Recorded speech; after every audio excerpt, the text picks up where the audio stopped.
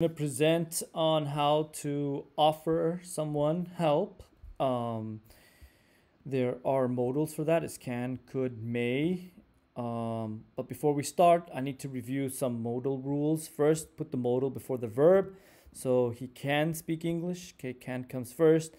For modal rule number 2, change the verb into the base form. So originally we might have said she has a car because has is a third person singular.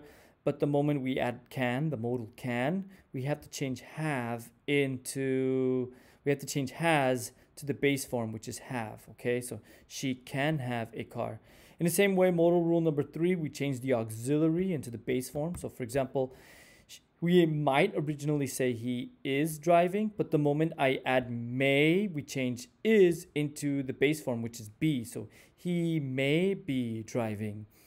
Modal rule number 4, we put not after the modal to negate. So for example, she could not drive. Not comes after the could, the modal. And if I want to make a question, I move the modal before the noun. So could she drive?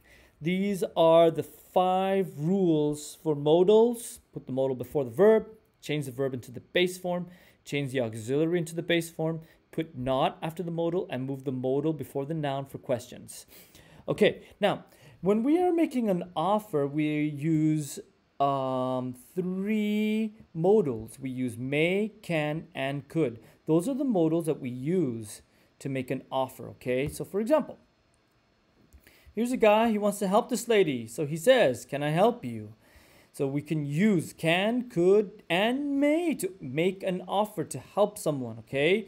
Can I help you? Could I help you? May I help you? Okay? These are the expressions that we use to offer help. If he is talking to his girlfriend, then he can say, can I help you? Okay? If he is talking to his boss, he would use the more formal one, may I help you? Now there's also backshifting for can, which is could. So if he's talking to his boss, he can also say, could I help you? Okay? If this lady is his boss, he says, can I help? Could I help you? May I help you? If it's his girlfriend, if it's his friend, if it's a colleague, he says, can I help you? Okay, moving forward. If I want to make a statement, so, if I want to make a statement, not here I'm making an offer as a question, but if I want to make a statement, then I would use can and will with statements to make an offer. So for example, here is the mom and here's the daughter. And the daughter wants to say, I can help you fold the clothes. She's offering.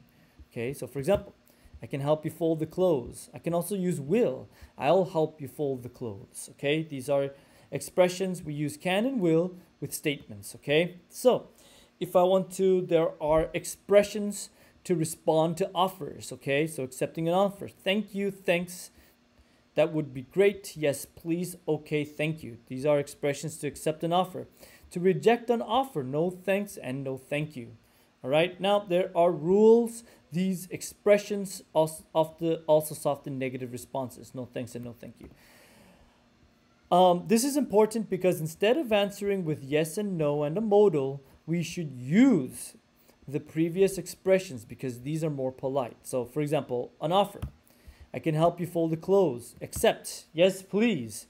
Don't use. Okay, a question. Okay, as a question.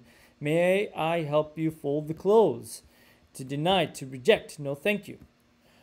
We don't want to use, don't use, yes, you can. It's rude. Can I help you fold the clothes? Yes, you can. It's a little bit rude, okay? Yes, you can. May I help you fold the clothes?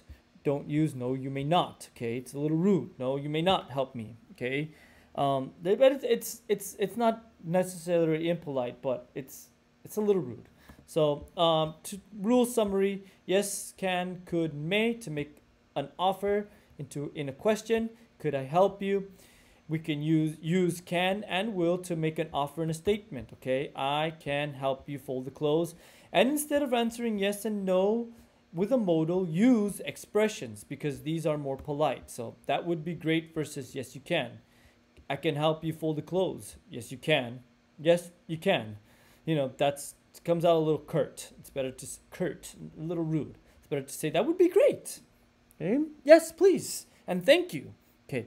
So that concludes this presentation. If you have any thoughts, questions, please leave me a comment. And thank you.